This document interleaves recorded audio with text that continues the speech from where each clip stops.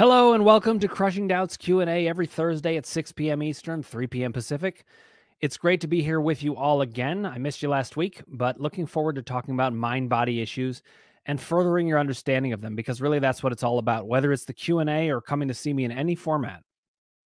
My goal is to get you information that furthers your quest to get rid of your symptoms. When I was getting better from my 8-year back pain experience and I discovered Dr. Sarno, there were a lot of things that I needed to figure out still, even after reading Dr. Sarno. And it's the questions that can get you to the answers. But of course, you do need somebody who can help you get those answers. So that's part of what I'm here for.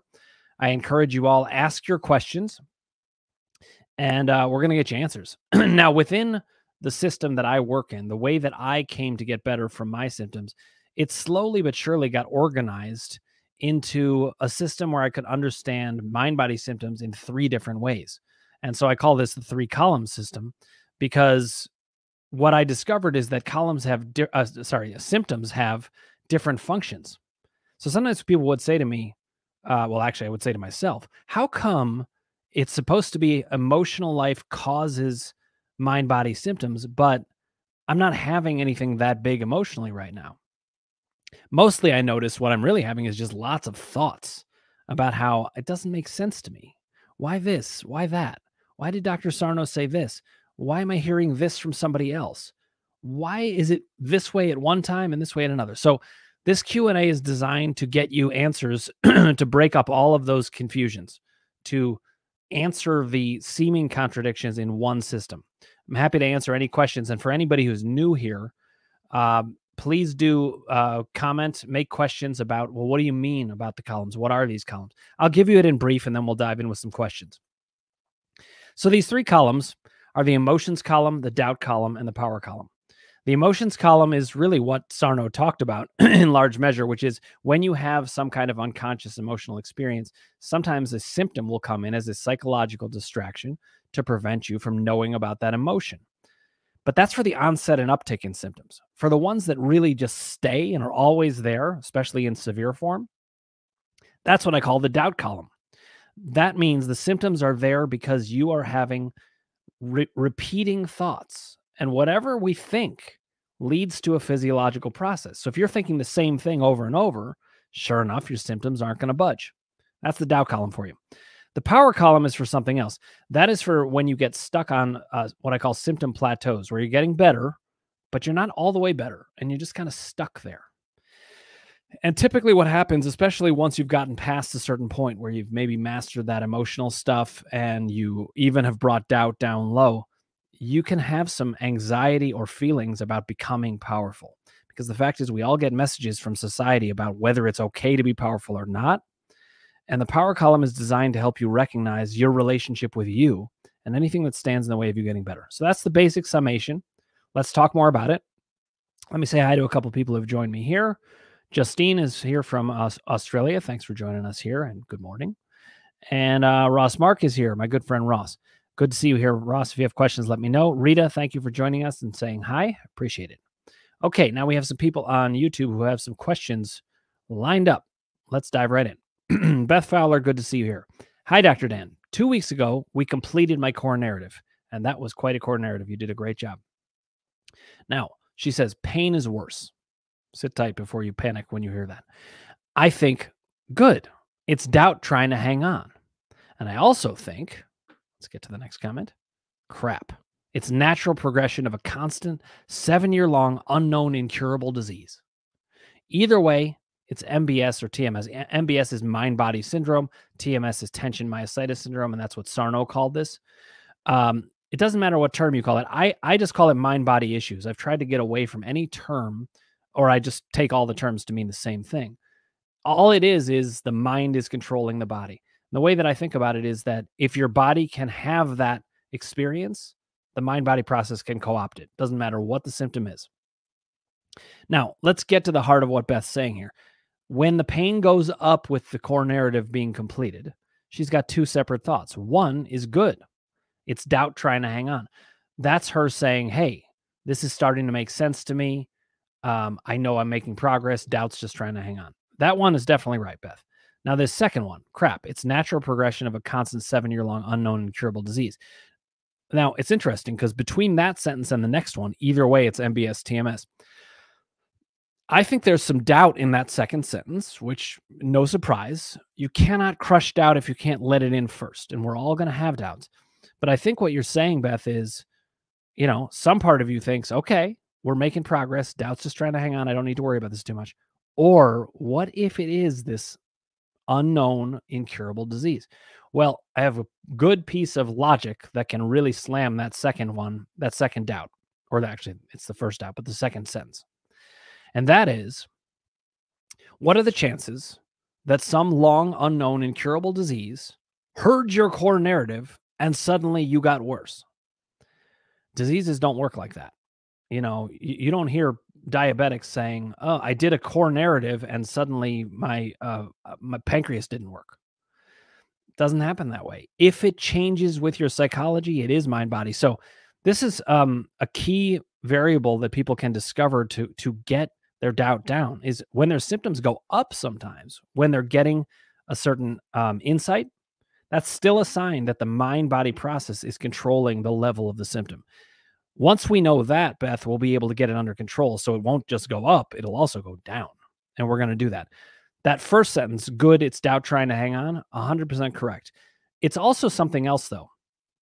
Doubt comes in when you are trying to become powerful, and that's what's happening. And doubt's always going to try to hang on. But in the power column, when you do the work of the core narrative and you really accept the fullness of your trauma and you really feel it, it tends to hurt more for maybe a week, 2 weeks, could even be a couple months. I'm not saying that you're stuck there, but just give yourself space to think of it as a mourning process. And it's your body's version of that. The body is representing the physical representation of your mourning state. And I think that's what's going on, Beth, because we really hit what happened. Remember how emotional you were. So just for everybody out there listening, when you do a core narrative and you really come to it and you hit on what happened to you and you can feel it, it's going to hurt. It's going to hurt emotionally. It could hurt physically. And that's not going to last. None of that's going to last. Give yourself time to sit with the physical experience and recognize it is a physical representation of what you've suffered. And of course, you've been through a lot. So it's going to hurt a lot, but it's going to change. Beth, let me know if that helps. And if you need any more to go on, let me know. Sarah Rudo, good to see you here on Instagram. Thank you for joining us. Good to have you here. Okay, Lynn Slavensky, good to see you. Hi, in group, when we were working on my narrative, you said, trust the process, let it unfold. You don't have to do everything. Could you explain this some more? Thank you. I'd be happy to, Lynn. And in fact, it's a great follow-up to what I was just saying to Beth. So Lynn and I worked in group. First, we worked to get her emotions column themes in order. And those themes are usually 6 to 12 themes that describe the major pockets of your life that can lead to flare-ups. And I know, Lynn, you found that very helpful. Then we moved on to doubt. And it doesn't have to go in the order of the columns. You can start anywhere in the column process and they all work together. But Lynn and I did kind of go in order, and we started working on doubts. We started observing, articulating, and countering doubts, because that's what you do with doubts. Observing means to see that you were thinking it might actually be true. That's not, if you're seeing it might be true, you're not truly observing a doubt. To observe a doubt is to know it's not true, even though I still have the doubt. I worry that it's true, but I know it's not somewhere. That's observing. Articulating is to get it put into words, just what it sounds like. And we did that. Then we started countering doubts. And I think slowly but surely, these things started coming down. But then Lynn wanted to do the power column work, which makes sense. Doing all 3 columns ultimately works very well together. And we started working on this core narrative and honing it. Now, Beth really has what I think she feels to be a complete core narrative. I think so too, but Beth, we can always tweak that if we need to. But Lynn, you're on the way towards building one. And what I wanted to encourage you when I said let the process unfold is that a lot of times people can feel like, oh my God, how am I going to do this? I have to do the work. And what I want to tell you is the power column is, actually all the columns are great this way. Once you start doing the work of the power column, your mind is chewing on it. It's working on it. It's kind of like, for anybody out there who does crossword puzzles, I do crossword puzzles, and If you aren't getting it, you can set it down for like 45 minutes or come back the next day, and your brain has been working on it.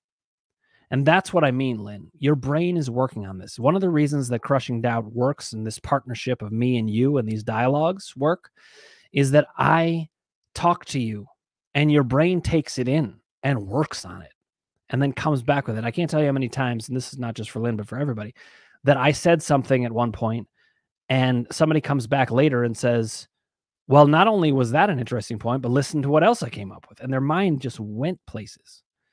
So, in many ways, the power column is about learning to trust your own mind and its process and knowing that you can get somewhere. When you're stuck in doubt, you're not going anywhere. You're in the same place. One of the reasons what I do helps is I get people unstuck from that place. I help them to recognize the doubt and it gets things moving again. Even the symptoms get moving again. And then the process is unfolding. So, Lynn, you're already on your way. You don't have to do consciously so much work. Let's just see what comes up.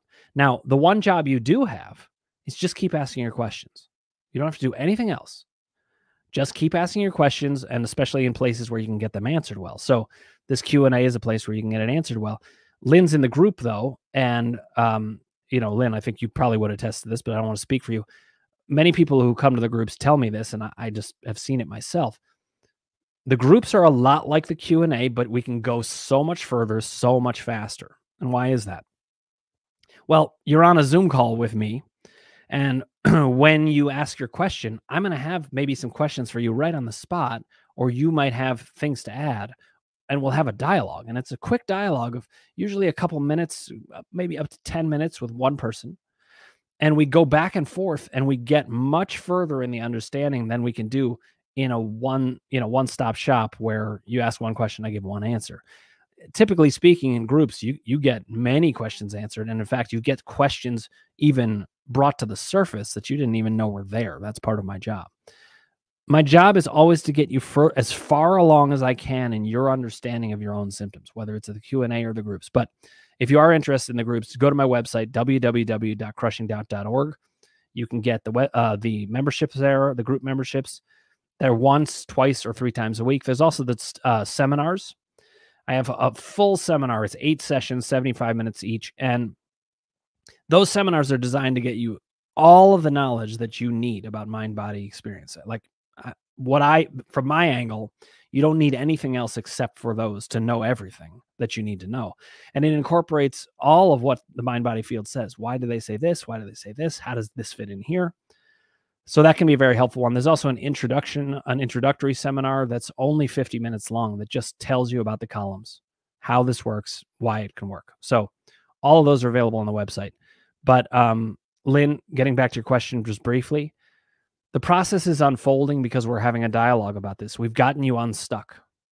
Once you're unstuck, the brain, you got to remember, the brain ultimately, its ultimate goal is to have you receive the communication of the symptoms, to understand yourself. That's what it really wants.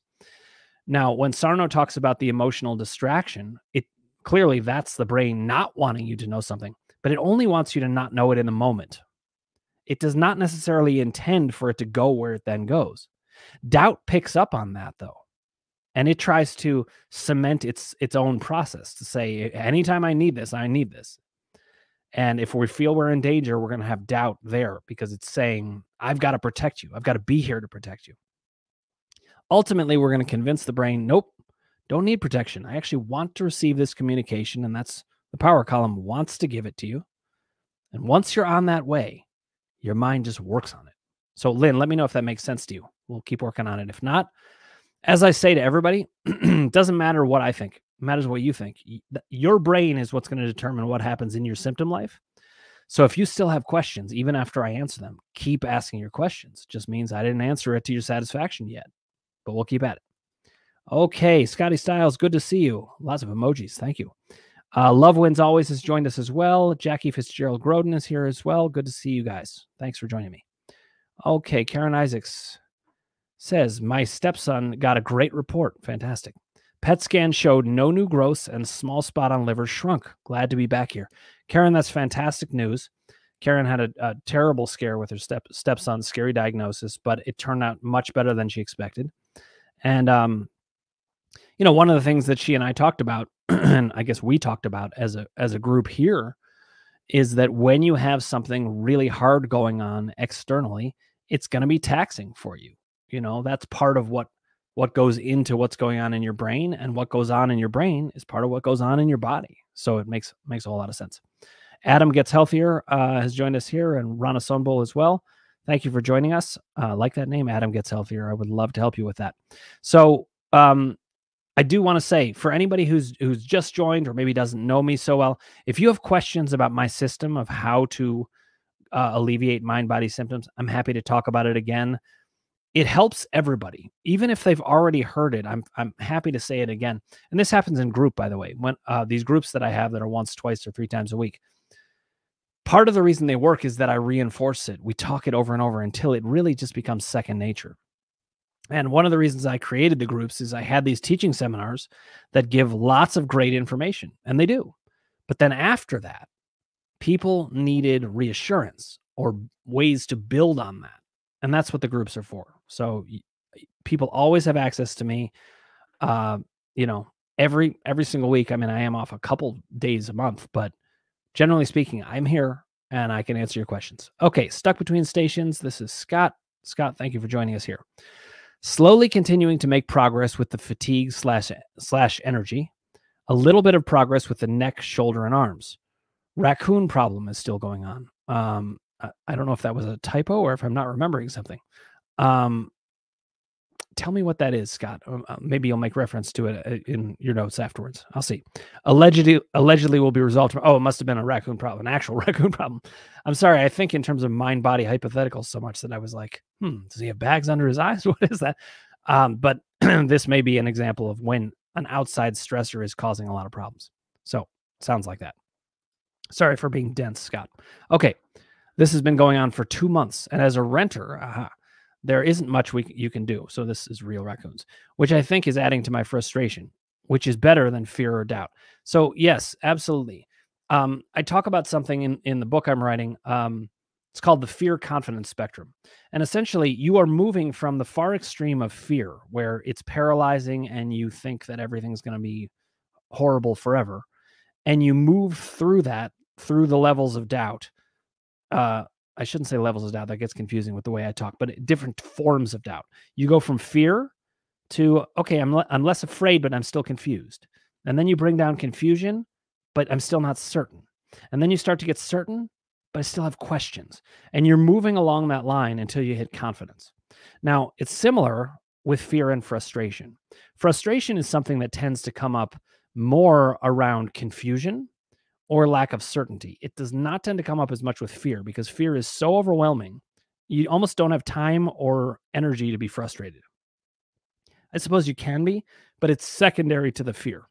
So, but I do want to say one thing, Scott, about this raccoon situation. You're saying as a renter, there's not much you can do. Whenever you're in a not much you can do situation, that's going to bring your power down. It's going to give you a sense of, you know what? I'm stuck. I'm in a bad spot. There's nothing I can do. So lowered power is going to increase doubt in some form and frustration. We'll keep working on this, though. There's often things that you can do within the confines of your own mind, even if you can't change the situation outside, to feel powerful again. So let's talk now. Scott says, but still, playing into the quote, if you only had realized all this sooner, you might be a homeowner, which has its own issues, I know, etc.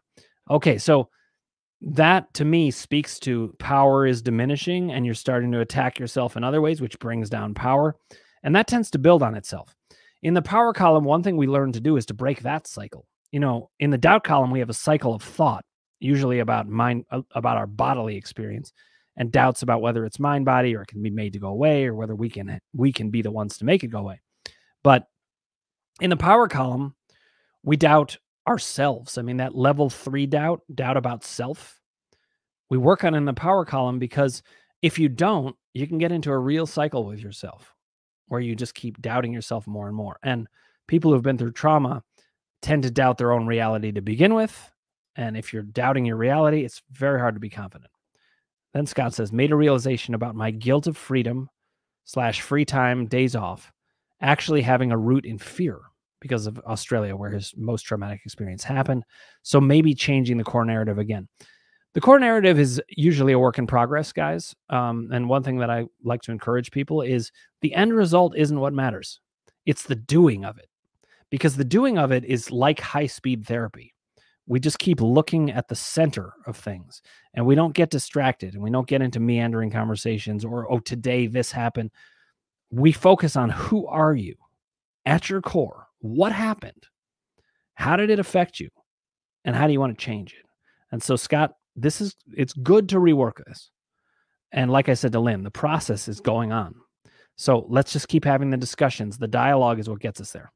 Keep asking your questions, okay? Okay, Karen Isaacson says, what about old symptoms coming back? I called Sarno 20 years ago about horrible allergies. He asked what was going on. I was moving in with my now husband. He explained good events are stressful. Then Karen says, I went to a therapist. Allergies subsided. Mostly not bad for years till 2 weeks ago. I know it's TMS, but annoying. So it definitely is. Karen, one thing that can happen, just to keep your eye out for it, is old symptoms tend to come back when new symptoms get mastered. So not even new symptoms, when a symptom gets mastered. You got to remember, doubt is always looking for places to stand. It's looking to build solid ground. And it's going to go wherever it can. So if it can confuse you with, wait a minute, I thought that old symptom was gone. What's it doing back here? It'll pounce there. And I never worry too much about the specific form doubt takes, because what I understand is it took that form because it's plausible to you. It's believable to you, or it captures your imagination enough that it can rest there. So for whatever reason, your mind, I think, was open enough to this. I'm not saying it critically of you. This is just doubt will pounce where it can. It probably kind of felt like, we haven't been here in a while. Maybe this will fool her. And it went right there. What I want you to do is think of all symptoms as the same. Old symptoms, new symptoms. If there's symptoms in your head, shoulders, knees, back, bladder, wherever, it doesn't matter where it is. Just treat it all the same as doubt. So, listen, doubt relies on confusion as one of the things that it relies on. It would be naturally confusing to be like, why did this symptom come back here? It came back just because it could confuse you, and I know that it can be hard to say, well, why specifically? We'd have to know a lot of ins and outs of what is going on in your mind that would go back there. But here's one example. Sometimes an old symptom can come back because there's a very, very similar theme going on. So this happened when you were moving in with your now husband. If, for example, you are now, I don't know, this probably isn't what happened, but I'm just saying for illustration.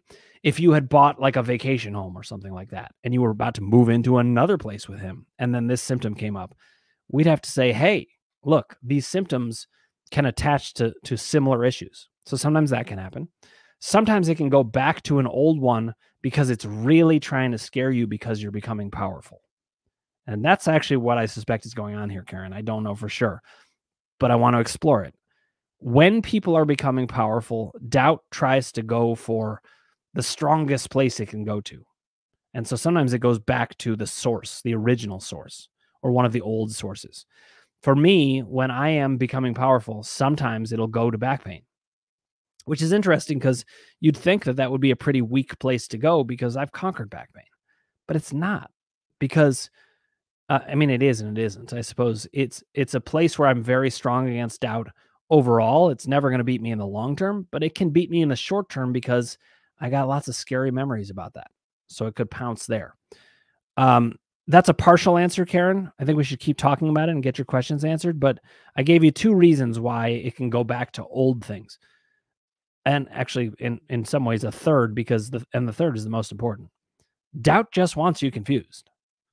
If you just recognize it as doubt, you almost don't even need to bother with it. It's just doubt. The whole thing is doubt. Keep working to bring it down, and every symptom will go away. Okay, let me know if that helps, Karen, or if you need more to go on. Okay, Jane Smith says, hi, Dr. Dan. Missed you last week. You too, Jane. Thanks for being here.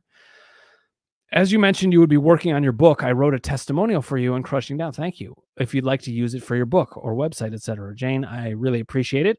and would love to use that. So it really is helpful. Anybody who says, "Hey, this has helped," it's think about it this way: whenever anybody's looking for how am I going to get helped, how are they supposed to choose? I try to represent it so in a way that really sounds good, but it's really helpful to have people validating this worked for me. Here's why it worked, because people are sorting through a lot of material trying to figure out what's going to help. So, Jane, I appreciate it. Okay, then Jane said, I can post my testimonial in the comments for you as it's too long to put in the chat. Okay, Jane, that would be great. And then we can talk about it, but I really do appreciate it. And I'm glad that you're having a good experience. That's the main thing when I hear about a testimonial is that you must have had some good experiences, which of course I know you have from what you've told me. But it's always gratifying to see that people are moving forward in their symptoms and making gains and feeling that what I'm doing is working. Speaking of the working on the book, I just wanted to update you guys. I had taken last week off to work on the book. I cranked out an entire chapter in this current edit, and it was a big one that took a lot of work. I have one more big chapter to go, and then 2 small chapters, and then that edit round will be done, and I have just 1 round of editing left. So, looking at a late summer, early fall release. There should be a pre-order set up soon. I'm hoping in about a month. I'll keep you posted. Okay? Thanks so much. All right. Now, Scott is continuing this story. He says, and they are raising my rent after all of this. Oy. I mean, these are the kind of things that can cause, especially emotions column symptoms, that it's very annoying and upsetting when something's going wrong and the person who is responsible for fixing it then asks you for something, which happens all the time, unfortunately, but it really goes a long way towards making symptoms.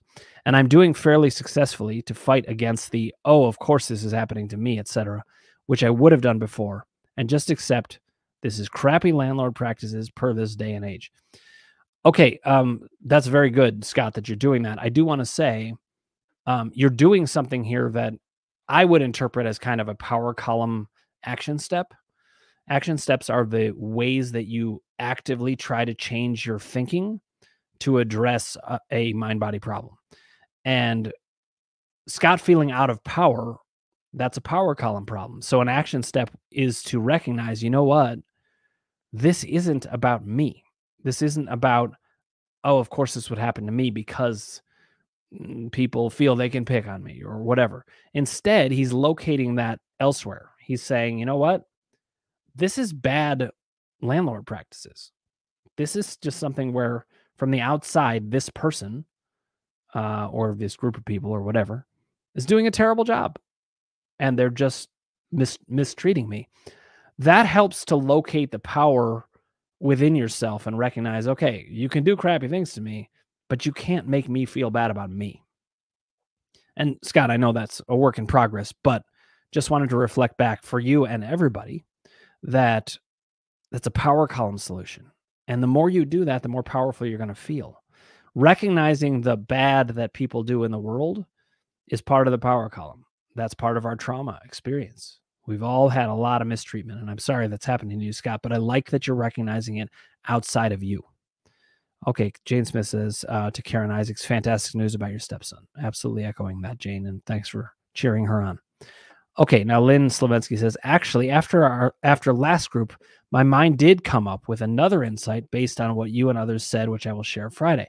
So this is an example of what I mean. Thank you for sharing that, Lynn. This is an example of what I mean about how the brain's working on it. The process just starts to unfold. And the columns are really a very exciting thing because they can describe the human condition. And as we talk about it, I can say, oh, did you notice this fits with the emotions column? And did you notice this part fits with the doubt column? And that's a big part of what we do in group too, is to label it, to practice it so that people can get used to the idea of, oh, that's what you mean by the columns. That's how we can work with this.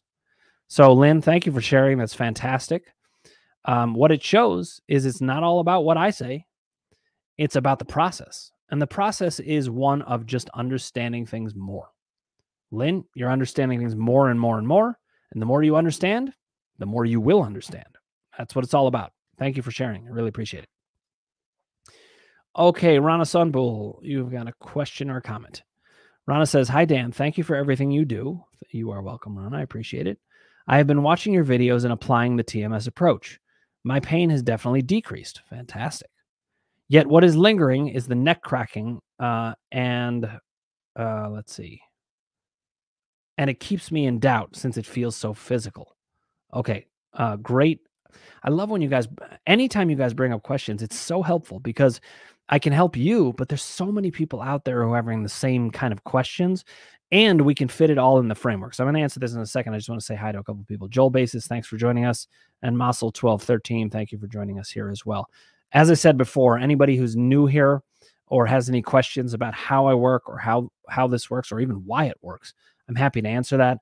The reason I answer questions is to further your understanding of what's happening in the mind-body world, and there should not be any contradictions. If there seem to be, bring that up, and I want to be able to answer that so you can see why these discrepancies can fit together or why it's one way at one time and another way at another time.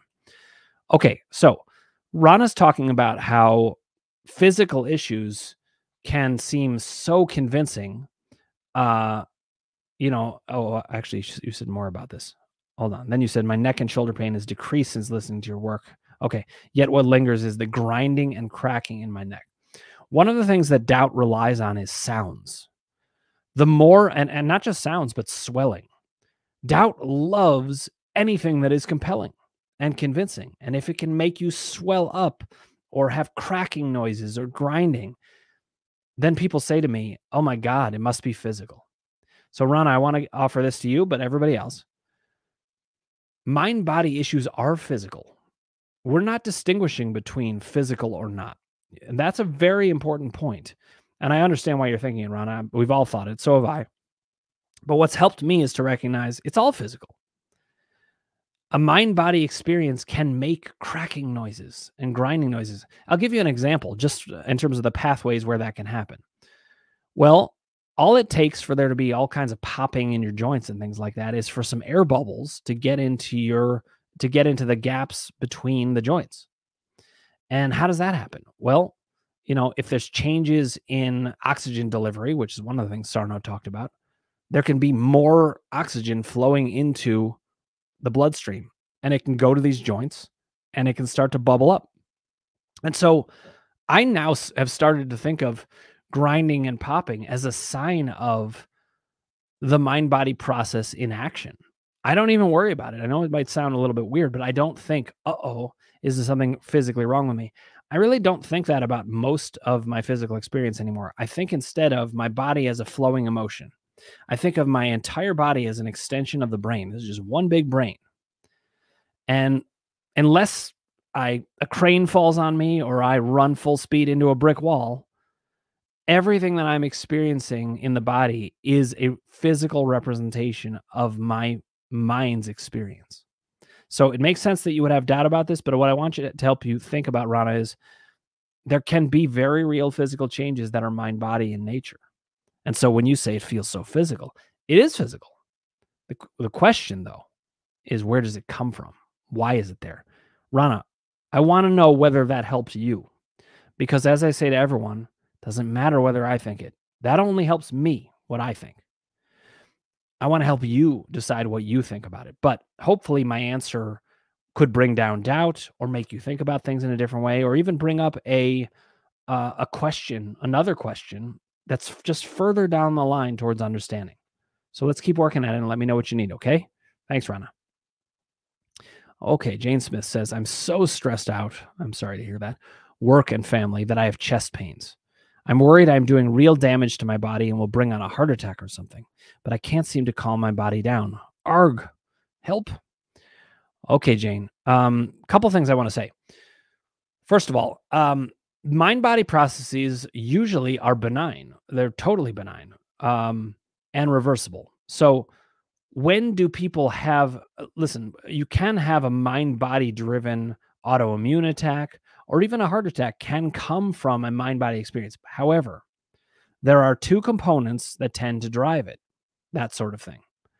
One is it's got to be working on your body for a long time. And don't freak out, Jane, because I know it has been working for a long time, because here's the other one. You also have to be very unaware of it. It tends to be that the people who have autoimmune issues and heart attacks and things like that, usually the combination is they've got a lot of emotional distress and they're not aware of it. So there was the ACE study, the Adverse Childhood Experiences study, and it showed that people who had adverse childhood experiences were more likely to have all kinds of major conditions, including autoimmune issues, heart disease, um, lower life expectancies and things like that. But what it didn't factor in, as far as I know, is awareness level. What I have found, and this is actually just partially anecdotally, when I talk to people who have had major issues of these kinds, more typically, more often than not, they had a trauma history and they were not very aware. In fact, this is one that probably would be a little bit controversial for people, but I don't shy away from the controversial. I'm going towards observation, science, and logic. And what I have found is even people who develop Alzheimer's, the people who tend to develop Alzheimer's tend to be goodists who are constantly taking care of people who are somewhat psychologically defended. And it's like they don't want to remember things, and then they don't. And so, Jane, I would be shocked if you're at any actual risk for a heart attack. However, let me just say one thing. Get checked out by a doctor. A medical doctor is the one who will know about these things. But if you're not showing any medical signs from the tests, like, it would be one thing if you were saying, I've got a 90% blockage in an artery and I'm stressed out and I'm having chest pains. Then I'd be worried. I'd send you to a doctor. I would be shocked if that's what's going on. Get checked out by a doctor. The chances are that you're going to be totally fine from a medical standpoint. And if that's the case, all you need is awareness to avoid anything that's really bad. Think about it this way, Jane. You're experiencing the stress directly. That's actually a mitigating factor against things like a heart attack.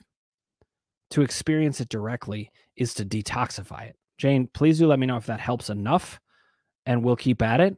But even if you are all revved up for a very long time, if you know about it and you know why, you're not going to do real damage to your body.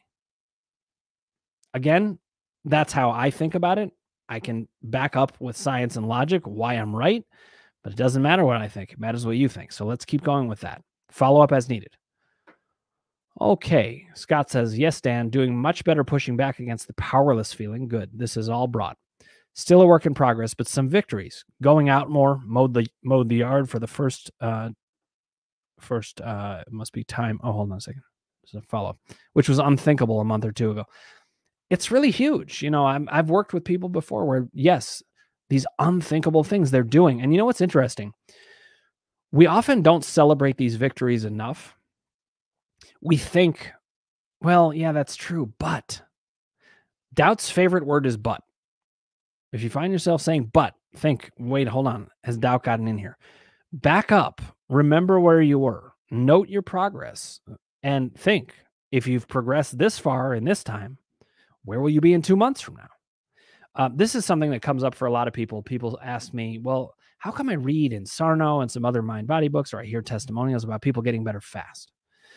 There are people who get better fast from certain mind-body issues, but typically speaking, that's not how it goes. And even for the people who it does go that way, they usually have symptoms then come in later and they've got to rework it. The fact is, the mind-body process is the human condition. We've got it for life and we've got to keep working at it. Okay. But if we keep making progress, and there are times it happens to me too. I'm like, oh my God. So I've been getting better from this foot injury I had. It's almost all better now. And sometimes I think, but it's still not better. It's still not all better. I don't know why. And then I think, well, where was I 2 months ago? And I'm like, oh yeah, it's totally different.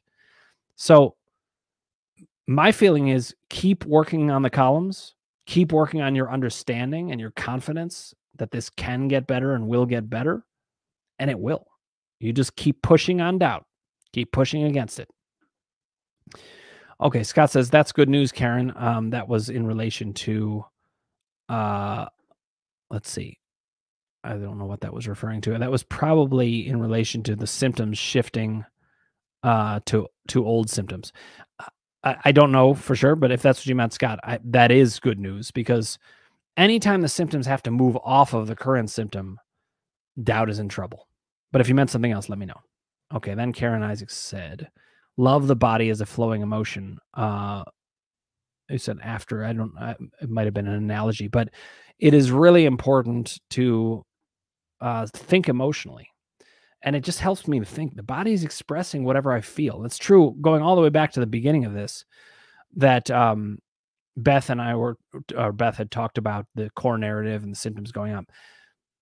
Your body's expressing things all the time. And so just think of it as another barometer. It's another way to feel. Okay, then Jane says, I'm really scared because a close relative is sick and I lost a brother-in-law. I am really afraid to lose anyone else. Well, I certainly understand that, Jane. I want to offer a thought about, I'll leave that up actually so people can see what we're talking about. But one of the thoughts that I want to offer here is that the antidote to fear is often power. If you can go live in your power column and feel connected to your purpose in life and feel really rooted in who you are and what you're all about, you're going to be spending your time thinking about that. Fear takes us away from that. So it is a very active thing we can do to say, you know what? I'm here for this. This process right here, what I'm doing right now, it takes away a huge amount of fear for me because I feel like this is what I'm here to do. I have other purposes as well, but this is one of the main ones. And so I'm in it. I'm doing my powerful thing. And it makes me so much less afraid.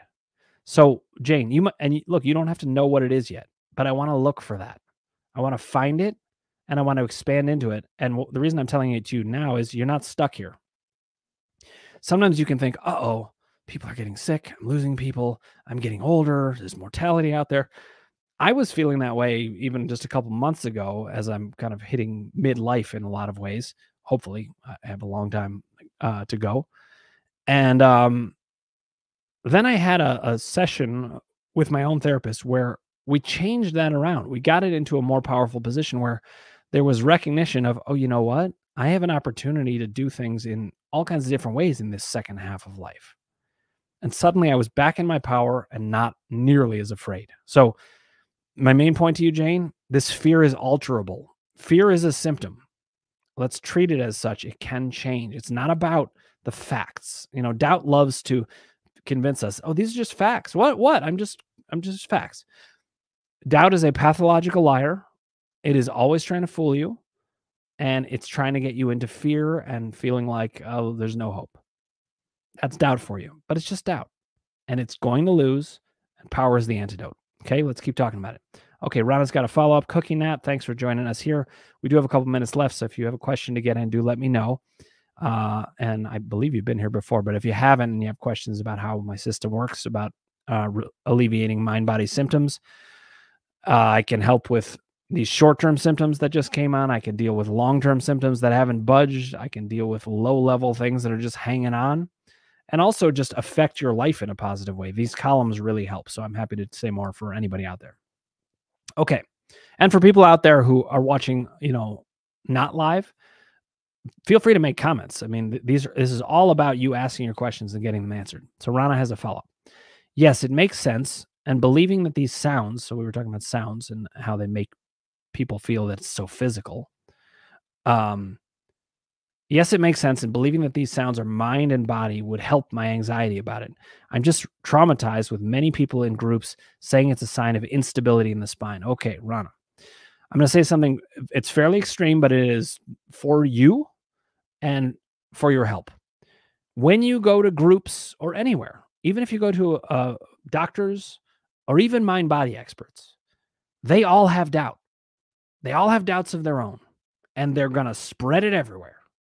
So what I want to encourage you is shrink the circle of trust. Choose the people that you can trust very carefully during this period of recovery. When I was getting better, I basically reduced it to two people, Sarno and me. I wouldn't listen to anybody else. I could take bits and pieces from people that made sense, but if it did not make full sense, I rejected it. I held on to Sarno like he was God. Because I was like, this guy generally gets it in ways that other people don't. I'm not listening to anybody else. I'm just going to keep rereading his books and thinking about it myself. Now, I did need to get answers in other places, but that's what I did. I shrunk that circle of trust. I want you to do that, especially when you guys go on groups. Pain sufferers and symptom sufferers who are not doing well are filled with doubt, and they will try to make you doubt. And part of the reason they're doing that is that, as bad as they're feeling, they want some company. They're like, I want to know that this isn't just me. The interesting thing is it should be going the opposite way. We need to be fighting doubt with everybody. Everybody should be going on those groups trying to inspire hope. Now, who can do that, though, when they're suffering? A lot of people can't, and that's okay. I understand it, but protect yourself from anybody who inspires doubt in you. Protect yourself from anything that inspires doubt. We've got to get to certainty with science and logic. Pick the people you can trust to give you information, okay? And I'm here anytime. So if you need to reach me, it's dan@crushingdoubt.org. You can go to my website, www.crushingdoubt.org.